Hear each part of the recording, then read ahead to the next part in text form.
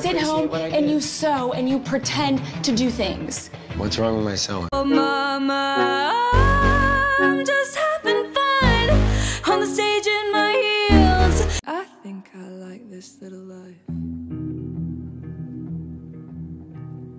This little life. I just added this super cute hood to my shop, and my favorite part about it is that you can fit headphones underneath so perfectly.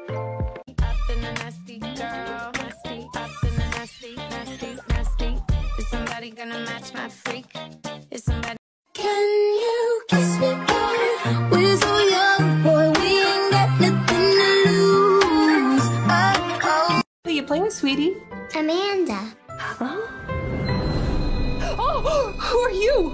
I'm Amanda. I'm 6. Look at what my friend made. The way you drop makes me wanna pop. Is a man wanna blow? If he ain't, let me know. Let me see if you can.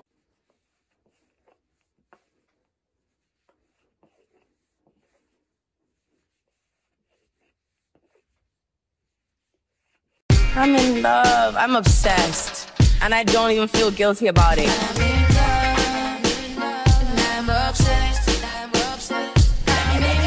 Oh, if I could ever go without watermelon sugar. Hi, baby, do you wanna be mine? Maybe we can see the seaside.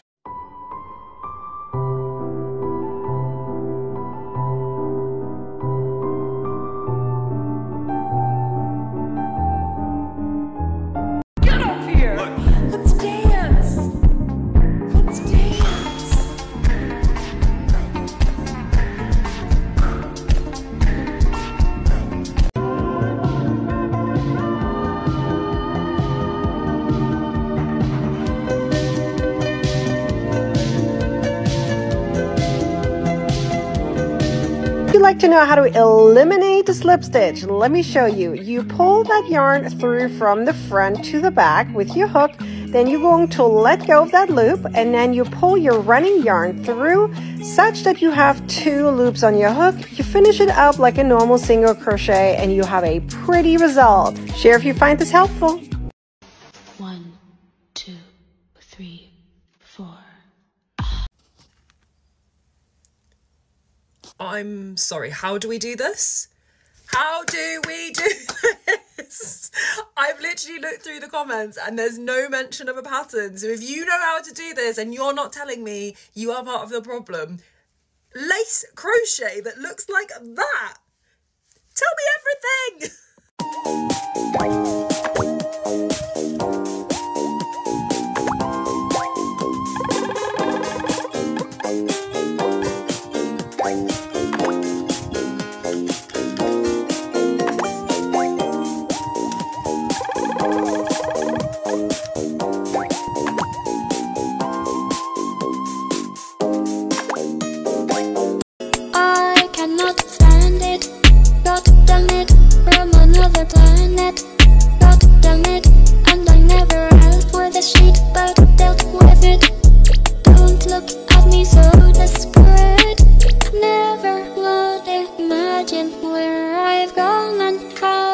Hey there, Hat Fam. I'm going to give you my favorite hat tip. As someone who has a lot of hair, these stretchy crocheted packable sun hats are great because I can tuck up all my hair on windy days and it'll stay in place. I also appreciate a broad-brimmed hat when I want to go into incognito mode. Our packable sun hats stretch to fit most sizes and can be packed or folded into any type of bag. For more info, check out North Ferry Hats. A special lady wanted to surprise her boyfriend with a Cody plushie from Surf's Up, so I took on the challenge of crocheting this adorable gift. I was unable to find a pattern online, but thanks to my skill level, I was able to recreate the character from scratch. I made sure to get the little details right, and this was the final product. But wait, there's a twist coming. I picked up this adorable seashell at the beach and thought it would make the perfect necklace for Cody, so that's exactly what I did, and this is Cody with his necklace on. And lastly, I added in a free gift bag to make the gift extra special. But that's not the end. I ended up doing a few more adjustments, and this was the final plushie ready to be shipped and be with its new owner. You bitches that crochet are fucking liars, okay? I've been told my whole life that crocheting is way easier than knitting, because I can knit. I learned how to knit when I was like 10. in 5 fucking minutes at a Starbucks with my mom. This lady fucking taught me how to do it. Then I fixated on it for a long time. This shit is fucking impossible. I wanted to learn how to crochet because I'm like, oh, I can make cool shit with it. It's really hard to make cool shit with knitting needles, okay? Y'all are fucking liars. I'm gonna go in the backyard and light this fucking yarn on fire and throw the crochet needle in the flames. Hey guys, I just wanted to recap the 7 basic stitches that we have already covered in previous videos. Once you master these stitches, it lays the foundation for you then to be able to attempt beginner crochet patterns. First, we're going to start off with a chain stitch. In crochet terminology, that is known as a CH. Next, we have a single crochet, which is known as an SC.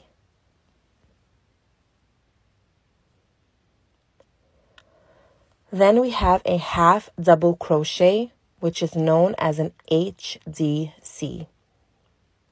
Then we have a double crochet, which is known as a DC. A treble crochet, which is known as a TRE. A slip stitch, which is SLST. And finally, we have a magic circle, which is known as an MC. I hope that you find all of the videos explaining each one of these stitches very easy to follow along.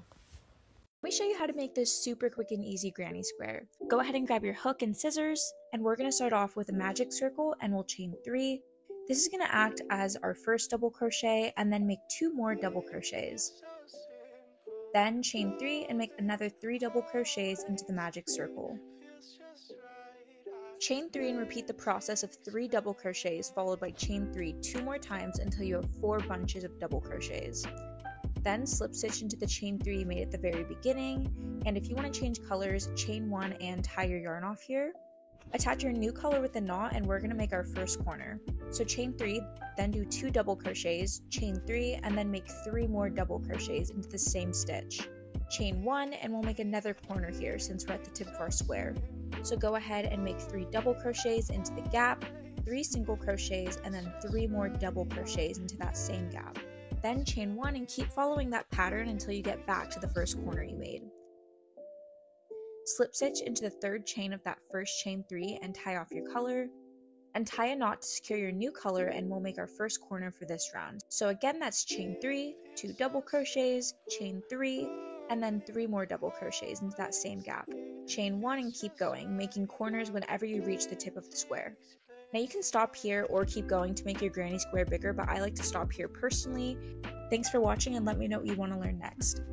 I'm going on holiday in a few days and I wanted a new bag to take with me, so I thought I would show you how I made it. So I made 3 granny squares, all the same size, and mine are 14 rows and they measure approximately 35 centimeters. These are just a regular granny square, but usually I would do a chain 1 on the side in between each 3 cluster, but I didn't on these to make it a little bit tighter. I did chain 2 in the corners and I used a 4.5mm hook, and this is cotton Aran yarn, mostly Yarn and Colours Epic cotton yarn. So once you've got your 3 granny squares to the size you want to fold them in half diagonally, and this is how you will put it all together. And you're going to crochet along here and down the other side, and along here and up the other side. So I've got my first 2 granny squares and I've put them right side facing, and I'm just going to double crochet along this first edge. So once I've done one side crocheted together, then going to get my next square and I'm then going to crochet along there. You should then end up with something like this. I'm going to flip it over. So this piece will come up there and these 2 will come in at the sides. I haven't actually fastened off yet, so I'm just going to carry on and go up there and down there. Once you've done that, you should end up with something like this. For the strap, I joined into the top of the chain 2 corner space and I did 2 double crochets and I did 60 rows of that, and I've left it open. So I did that on both sides, and then I double crocheted around the whole bag to finish it off and make it nice and neat. I did 2 separate straps so I could tie it in a bow and adjust the length of the strap. And here's the finished bag. Here's what I do every week to get better at crocheting. If you want to get better at crocheting, I'm going to take you through my weekly schedule to help me grow my crochet skills. This works at any level, so whether you're a beginner or you're a more experienced crocheter, you can follow this routine to get better every single week. Let's get into it. Monday, the beginning of the week, you're going to start on your big project. The big project is something like a garment or a blanket that'll take you multiple days to finish. So by working on the big project at the beginning of the week, you're giving yourself a head start to get things done. Tuesday, you're going to take a break from your big project and start on a small project. Here's a list of options you can make for your small project, and you can pause the screenshot. And a small project is really just anything you can make from start to finish all in one day. Getting this done right in the beginning of the week will give you that feeling of progressing. You feel more motivated to keep going throughout the week. I also like to think about who in my life has a birthday or a milestone coming up, and I'll pretty much use that small project as the opportunity to make something special for them to give as a gift. Moving on to Wednesday, this is the day where you're going to learn a new stitch. Here are some examples of stitches you can try. You can pause the screenshot. Wednesday is really your opportunity day to grow your crochet capabilities. There are tons of crochet stitches out there, so there's really no shortage of opportunities to learn something new. Focus on making swatches of one stitch that you want to master, and you'll be a pro by the end of the day. Thursday, it's time to work on your big project again. You had a nice break over the last few days, so by now you should be feeling re-energized and ready to take it on again. Friday, you're making another small project. You can either try something new off your list or make another version of your first small crochet project, just maybe in a different yarn color. Saturday is considered your flex day, and this is your opportunity to choose what's most important to you to prioritize. Maybe you want to make another small project, maybe you're ready to continue on your big project, or maybe you just don't want to crochet at all. The option is totally yours. Finally, on Sunday, the last day of the week, this will be your planning day. This is your time to map out what your next week will look like. So pick out what small and big projects you want to make and what stitch you want to try. You can also use this time to write down new ideas for projects and stitches. I like to keep a running list of everything I want to make and learn, so when it comes time to crochet, I have no shortage of ideas. And when you're done, you just start the week over again. The schedule has seriously made such a difference in my crochet projects. I found that when I stick to it, I'm not only learning new techniques, but I'm also completing way more crochet projects and growing my crochet speed. I hope you found this schedule helpful, and let me know if you have any questions. First started crocheting, I got really basic stuff. You don't need anything super fancy to start out with. So I got this set of crochet hooks, and they go from 3.125 millimeters to 6.5, and they're just all aluminum. The brand is Boye, B-O-Y-E, and I got them at Walmart. And I think this was the first one I used, the 6.5, on a little tote bag that I made, which was my first project. But before that, I just practiced the basic stitches and made little swatches and just got kind of comfortable with how to crochet. And I also got one with like the squishy base, and this is just a 5 millimeter of the same brand. But I did upgrade not long after to clover hooks, and I've never looked back because they're so nice. I got this one first. It's just the 4.5 millimeter one, and like the yarn just was gliding through it like butter, and it just felt so much easier to crochet with. So I really love these. I got a set of them on Amazon on sale, so sometimes you can find sales on a set, but you don't really need to like go all in yet. You can just get one, see how you like it. And then for yarn, I started off with cotton yarn. I also got all of my beginning stuff at Walmart. So this one is their mainstay brand, and it's actually quite soft for an 100% cotton yarn. So there's that. And then they also have a brand called Peaches and Cream, which is very similar / the same to Lilies and Cream, which you can find at like normal craft stores, but Walmart carries it as well. So these are both just 100% cotton yarn. I find the Peaches and Cream to be like a little bit softer actually, and a little nicer. I started in springtime, so like cotton yarns made more sense than buying anything that was like acrylic or synthetic. But if you're starting and it's still colder where you live, you can totally get something like that if you want to make like something warm, like a cardigan or a little scarf or a little beanie. But yeah, basic stuff, and then I slowly upgraded to slightly nicer things like my clover hooks. Good luck! Crochet tutorial. Chain 18. Make 1 single crochet in each of the back bumps. 2 more single crochets in the last stitch. Continue with single crochets on the other side. Chain 1 and turn. Single crochet until you reach the marker. 3 single crochets in stitch with the marker. Continue with single crochets. Chain 1, turn and continue the pattern until you have 10 rows in total. Chain 2 and turn. Make 1 double crochet in each stitch until the marker. Make 3 double crochets in this stitch and continue with 1 double crochet in each stitch. Continue with the same pattern for 2 rows. Chain 1 and turn. Skip 1. 5 double crochets in 1 stitch, skip 1, slip stitch, repeat.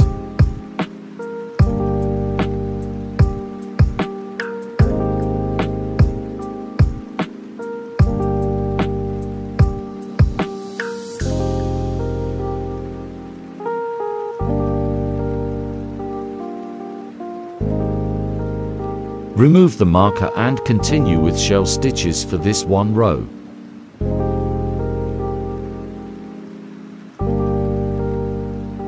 End the row with a slip stitch and cut the yarn. Make another one, but don't cut the yarn. 2 rows of double crochets.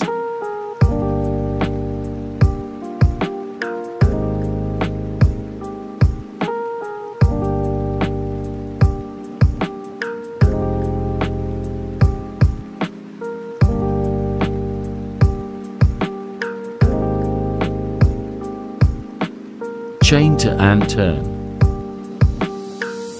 Chain 1, skip 1.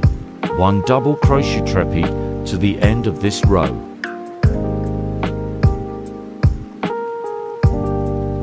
Now keep making 1 double crochet in each stitch for multiple rows.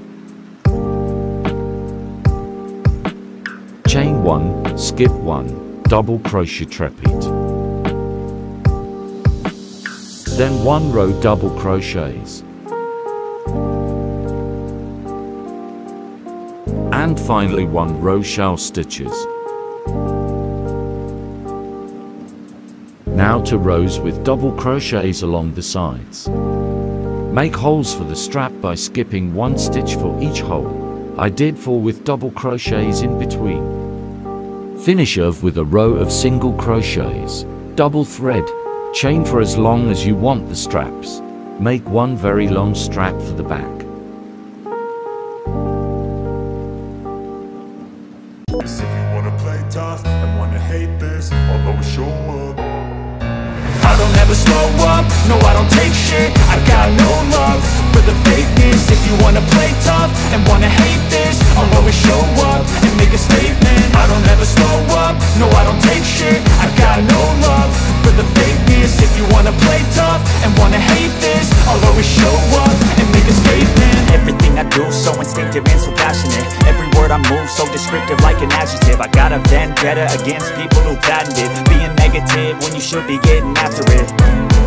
I got facts over tracks, this and that. Spitting slow, speaking fast, I could roast, I could gas. Think I'm okay at last, but I don't know if that can erase all the past. And the pettiness, a reflection of the emptiness. Hilarious, you think you're worth my time, you're delirious. Mysterious, because you are behind a fake exterior. Inferior, you know I'll always be a bit superior. Get off of me, this ain't no humble brag. I want you to hear words, you can say them back. I want you to feel free from the chains that last, and to believe in what you got, it was built to last, yeah. Now that I've been through hell, I never got anyone's help. I had to do it all myself. I don't ever slow up, no I don't take shit. I got no love for the fakeness. If you wanna play tough and wanna hate this, I'll always show up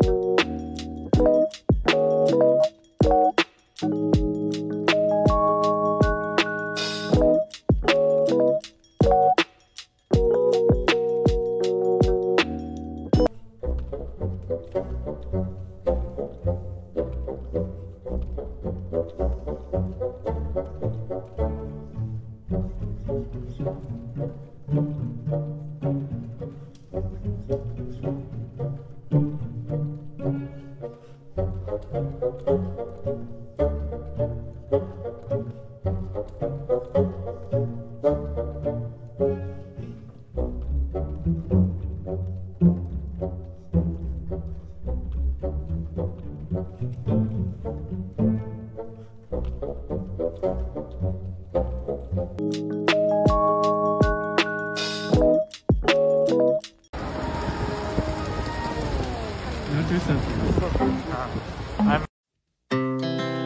hearts beat to the city streets. We began to feel the fire. We rise like tall buildings.